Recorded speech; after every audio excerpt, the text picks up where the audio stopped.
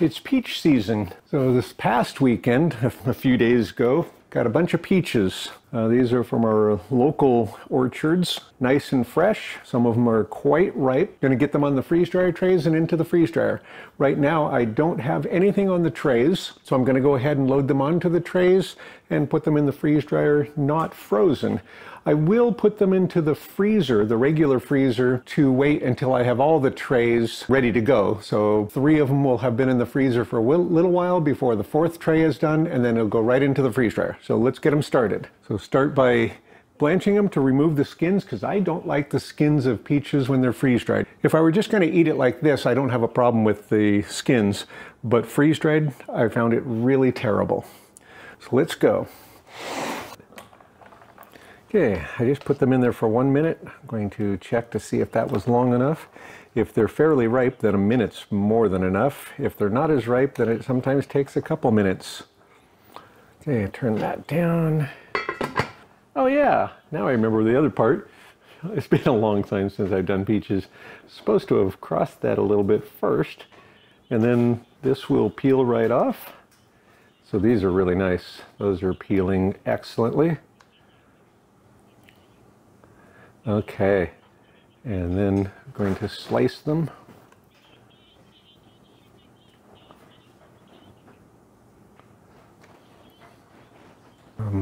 Get those out of the cold water, grab the edge of the peel. Again, it would have been better if I'd remembered to put the marks on it, cut them partly first, so I'll take care of that on the next ones.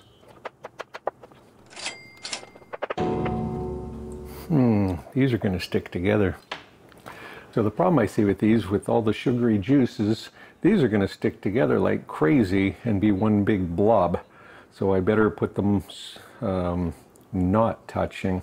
I'm going to leave these this way, but then I'll leave the other ones more spread apart. So on future ones, I will pre-freeze them on the cookie sheets, so then they can touch because they won't be stuck together already. Okay, and okay, takes less than a minute and they'll be ready. Remembering to put that little score in there, then they start to peel open right away. And that's what I forgot to do the first set. Well, it's been a year since I've done peaches.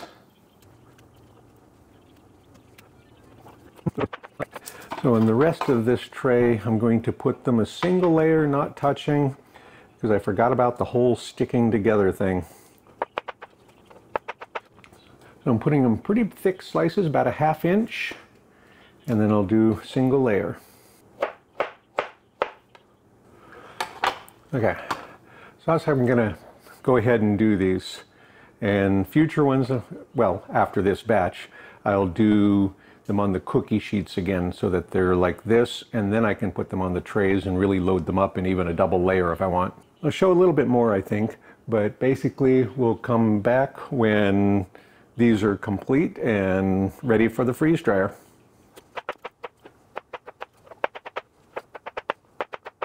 That's what the other trays are going to look like. It's peach season, so these are the first peaches that we've had of the year, except for we had a few little ones off of our tree that I planted a 1.5 years or so ago, which of course I should have stripped all the peaches off for the first year, because you should let the tree grow stronger, but you know, I just couldn't resist to have a few of them. So have a dozen or so off of that, and they're pretty small. So we'll get this first batch of peaches in there, and it's going to be a little bit light because I put them directly onto the freeze dryer trays. The next ones I will be pre-freezing on cookie sheets, then I'll be transferring them onto the freeze dryer trays when they're already frozen as individual pieces. That way I can kind of stack them, and I can go double high on them so I can get a bigger batch in there. At least I think that's what I want to do. So let's get these weighed and in the freeze dryer. The freeze dryer has been running the whole time that I was prepping this batch of peaches so that I'd make sure that it is cold, since the peaches aren't all the way frozen yet. Tray 1, 1427. And I'm going to try to get a thermometer in these because nothing's very frozen yet, so it should go right in. And I want something inside those. Tray 2, 1439. Just kind of checking to see which one's far enough away for my purpose. Tray 3, which was the first one we filled actually, 1465. And even with that stacked up that way, it's still not very much heavier than the others. I'm going to go ahead and turn it and stick this in between the layers of peaches on this side. And tray 4 was the last one to go in there. 1389. Where do I want that one? Oh, let's try there. I'm going to go in here.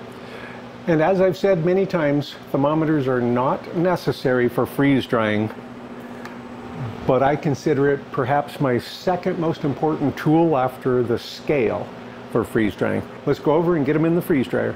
That's a beautiful set of peaches. Let's get them in there before they warm up at all. We'll start at the bottom and work our way up. So tray 4.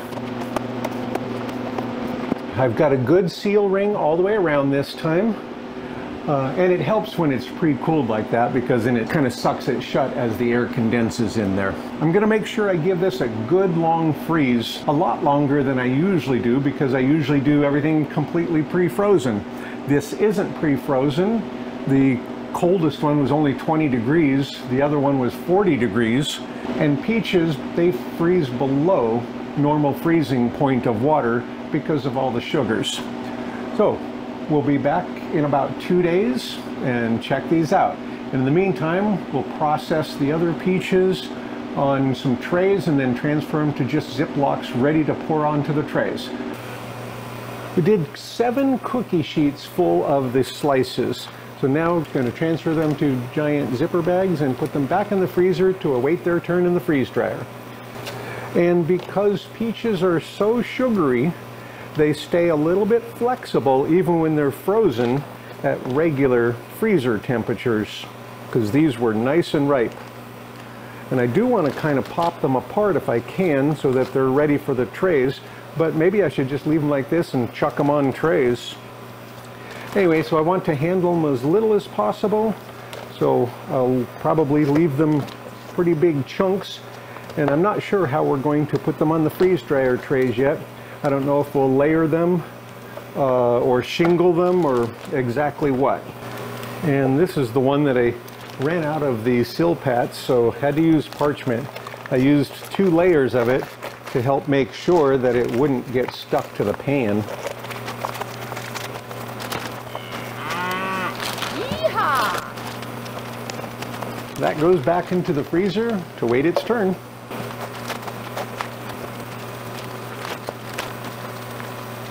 We'll see those again when it's their turn in the freeze dryer. The freeze dryer finished a few minutes ago, about 15 minutes ago, and if it weren't for the fact that I have thermometers in the food, I wouldn't take them out for the weight check right now, because I wouldn't be able to know how long it's been off on my machine, and therefore I wouldn't know how cold the food was. It's still about 60 degrees on the trays, so they're still good to take out. According to the machine, they should have been taken out and they should have been done last night. They've had about another 10 hours since then. I checked them last night, and one of the thermometers, the one that I have in the thicker area of peaches where I kind of shingled them on the trays, so the first part that I'd put out, it was much colder. It still said it was only 40 degrees when the other trays said that they were about 100. And that's what I mean by the machine is easy to fool. So the one area probably wasn't dry. The rest of the whole load may have been dry, but I loaded it unevenly. And when you load it unevenly or with different materials on the trays, the machine cannot tell whether everything is dry. It can tell whether or not the pressures and temperatures are in the parameters that it thinks it's dry. But it's easy to fool or lie to. And that's essentially what I did by having one small area much thicker. So everything else was probably dry, and so it couldn't drive the pressures up high enough for the machine to go, hey, I'm still not done. So it said, hey, I am done. And it was mostly done. let's get them out, weigh them, put them back in for the weight check. So I don't have to bypass any time because I'm late. So I'll open the drain valve.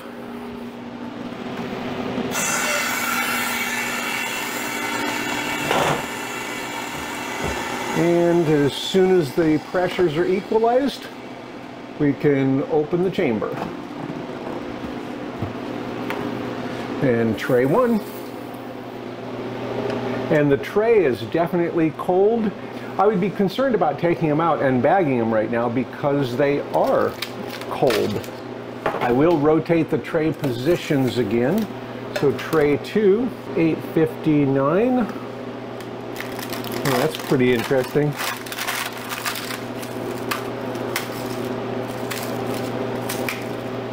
Okay, then I'm going to put tray 1 down a spot and tray 2 will go up a spot. Okay, tray 3, 857, and that's the ones I was talking about, the double layer here, or the shingle stacked ones. This makes it this thick instead of way down here. So these took longer to dry, of course, because it's much thicker. And I wanted to find out, oh, actually those came apart quite nice. I thought they were going to be really, really stuck. That's why I didn't put them on there that way. Well, shucks, if I'd have known that, I would have loaded all of the trays like this and gotten much more on there. Oh well. I really thought that the sugariness was going to keep them stuck completely. Those are coming apart very nicely. Well, live and learn. Okay, tray 4.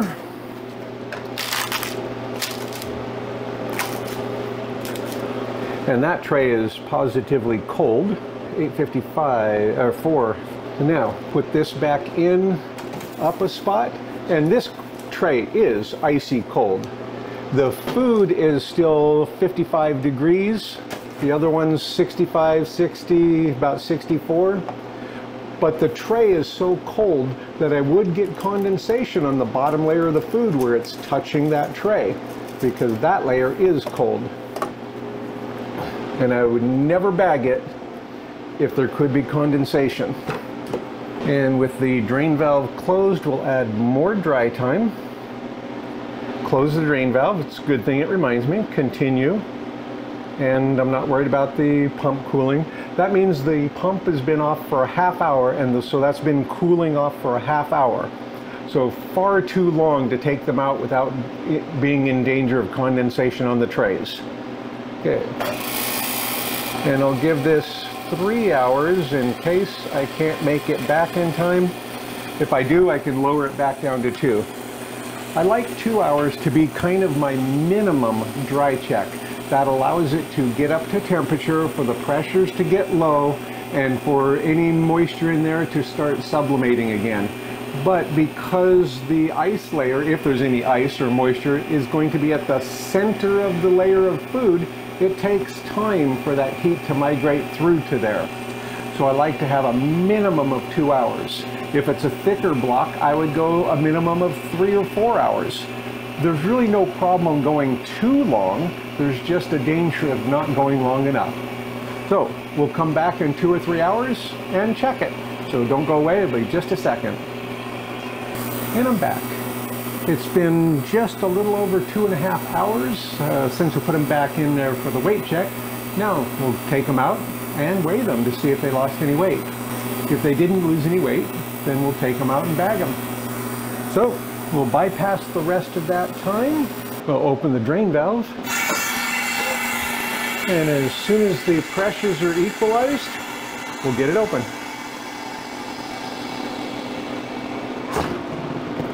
Okay, starting at tray 1.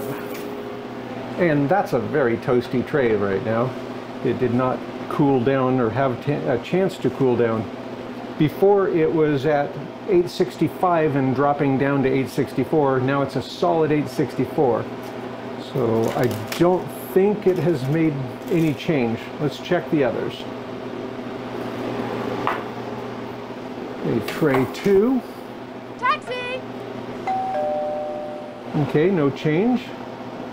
And tray 3, this was the one that was thicker that I was more concerned about. Make sure it doesn't touch, of course. No change. And tray 4. And again, very toasty and no change. We're going to go ahead and take them out, get the time and the power usage in just a minute. In the meantime, we'll get it turned off with no defrost. Make it so much quieter. The time on my display is showing just about 51 hours, but it did not take 51 hours. I had added additional time last night when I saw that the thermometer on one of the trays was still low, and I bumped it up to 44 hours. So 44 hours looks like what it took to dry that batch. And most of the trays were probably less. It was the one that was thicker. And this next batch is going to be a heavier batch. It's going to have a double layer on almost everything. So it will take a longer amount of time. It might take 50 hours or more because I'm loading it up, and the temperature right now is hot. It's been very hot here for the last couple of weeks, and my basement has not cooled down at night like it usually does. So this is the hottest I think my basement's ever been. It's over 75. It might go as high as 80 part of the day, which is just scorching for our basement because usually it's below 70. So we're supposed to get some more cool weather and we'll be able to cool it down at night again. Anyway, and that makes a difference though. If your temperatures are higher where your freeze dryer is, it's going to take longer. If you can keep it cool all the time, it will go faster.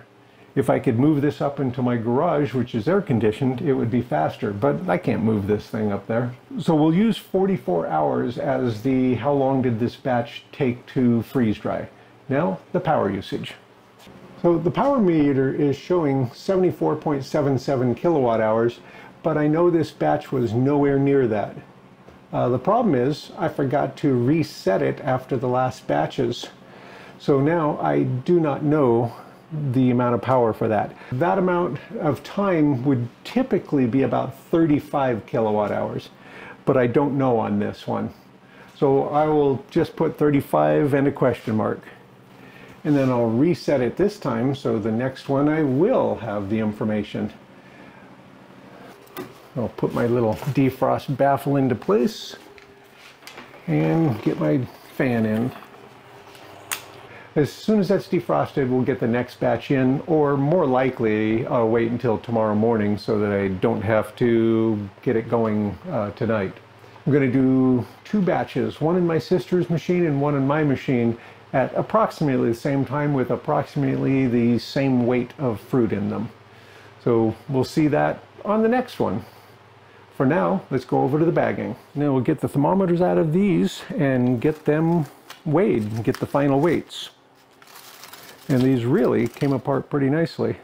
And they're probably not going to be quite as brightly colored as they could have been because I didn't put any ascorbic acid or fruit fresh or anything on them before I freeze dried them or before I froze them. So they may have darkened a little bit, but not bad. Tray 1, and we'll get the thermometers out, and they kind of stuck. So those will of course have to be washed off. But that's true with every batch. And that's 856. Tray 2, 850. I think you can hear the machine starting to pop already.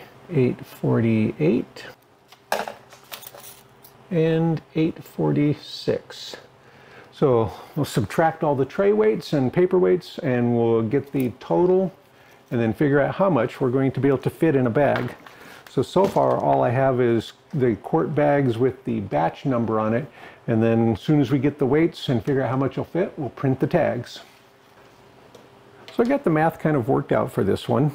We got the date that it went in, got the batch number and what it is, and the fact that they were not pre-frozen, which takes a lot of extra time.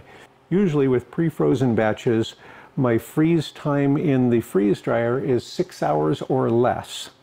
And this I had 11 hours of freeze time because of the sugariness of the peaches. I wanted to make sure that they really had a chance to get good and hard and cold because the freezing point of the sugary stuff is lower than normal freezing of water. Anyway, then I've got the gross weight of each tray before they were freeze-dried. I've got the tare weight of the tray and paper weight, and then what it was before. So before it was freeze-dried, this batch was only about 6 pounds, so just barely over 6 pounds. After freeze-drying, I did the same thing, and the total is 409 grams, which is about 0.9 pounds. So to bag them in 1 pound bags, I need 68 grams of peaches in a bag. I don't know if that's going to fit. That means I would only have 6 bags, and that seems unlikely that it's going to fit. So I've also calculated out for 3/4 pound and a 1/2 pound. So first, let's do a test, see what'll fit in the bag before we print the labels. And I'm using the gusseted bottom 7mm bags. I really like those. Get that zeroed out. And you certainly could bag in bigger bags, then you'd need less bags, but most of the time we find that this is about what we want at a time. And I need to kind of loosen these up still because of the sugariness. They really stuck together. But they come apart real well. I was afraid they were going to be stuck a lot. Find out how much will fit in one of these.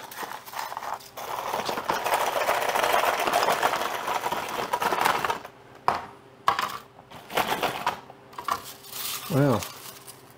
Okay, so that's just over a 1/2 pound right there. I think I can get 3/4 pound, but I'm pretty sure I can't get a pound.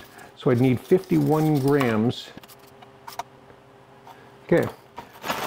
So there's 3/4 pound, and that seems to fit real nicely. I can still close it. It's going to be able to zipper. So I'm going to go with 3/4 pound per bag. So I'll get the labels printed next and get them attached and figure out how many labels we need.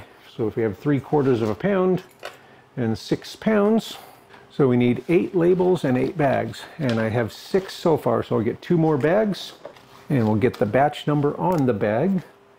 637, and I'll get this poured back out so I can get the label on the bag when it's flat.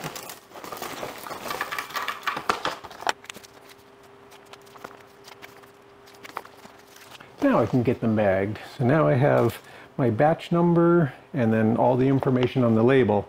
And if the label falls off, dies, fades away, whatever, I still have this batch number to refer back to and with my notebook. And I keep a hard copy of everything, including the location of all my bags, because that way, if for whatever reason my computer fails, I don't have any power, whatever, I can still look at it on the hard copy. I do have most everything on the computer, but I like the hard copy too. So we're after 51 grams per bag. There we go. That's pretty close. So again, we're going to kind of average 51, so some might be a fraction under, some a little over.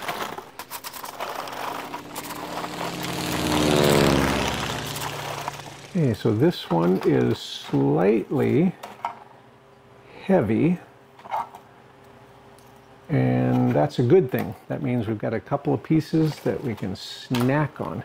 So, all right, 51. 2 extra pieces out of that whole batch. Snack time. And they came out pretty well, even with no fruit fresh on them or ascorbic acid. It would have been nice if I'd done that. You can see how it got a little bit more brown on there, but they'll be fine and they're not going to change from this point. Peaches, again, are like ripe pears. They are not super crisp and crunchy. They're just very, very dry. So if you press on them, you can kind of squish them like a piece of styrofoam, but if you twist them, then they'll snap apart. So now we'll get the oxygen absorbers in those and get them sealed. So I'm going to use the 300cc oxygen absorbers as usual. And I've got one bag that only has 6, so I'll use that up first, and then open a new bag to get the last couple of them, and then reseal it. So then I'll mark it the fact that I took 2 out and that there's 8 left. Okay, I'm going to tuck these down the sides.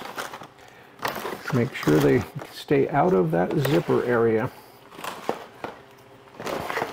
Okay, and then before I get the other ones, I'll go ahead and zipper these shut. And because these are pretty full, I'm just kind of pulling it'll part from the middle or from the two sides, and then getting the zipper done. So I've already marked that there's going to be 8 left in this one. I'll get 2 of them out of there. You can see the sensor turns blue or purple or whatever very quickly, and it will turn back to the salmon color over the next few hours. I've got that resealed and ready for the next time. Then we'll get these sealed, and I'm sealing them as high up on the bag as I can in case I mess it up and need to do it again. Okay, and doing the first one twice to make sure it's all the way up to temperature. I've got a good seal high up on there in case I either have a bad seal, or if I want to cut it off, use part of it and reseal it. Okay. We'll get all of those done real quick. Oh, that one, I had too much of an angle. It did not get the full seal. So I'll go back, push it up in there a little bit further, and do it one more time. This has a 5mm wide seal strip. I want to make sure I get all 5mm. And you can even go twice and get 10mm, do it double wide. And I know some of the machines, some of the sealers have an 8mm sealer. And then adding that one more thing that we like to add, and that's the gross weight of each bag. This bag, as it sits, weighs 74 grams. I'm going to write 74 grams on the bottom corner of that. So that way, in case something goes wrong with that bag, if it's a bad bag and starts letting moisture in, or if I get a puncture in it and it starts letting moisture in, double check that. If it's bouncing between 2 numbers, I'll take the higher number. If I've done the freeze drying poorly, then this won't help at all. This won't tell you anything, because this is just telling you, is something getting in or out of that bag. So if it gets heavier, I will know that I've got a bad bag in some fashion. So it's got a hole in it and moisture is leaking in. Those are ready to put on the storage shelf now, and I'm not sure where they're going right now, so I'll probably do that later. Don't know if I'll show that. Thanks for watching, and stay tuned for more peaches.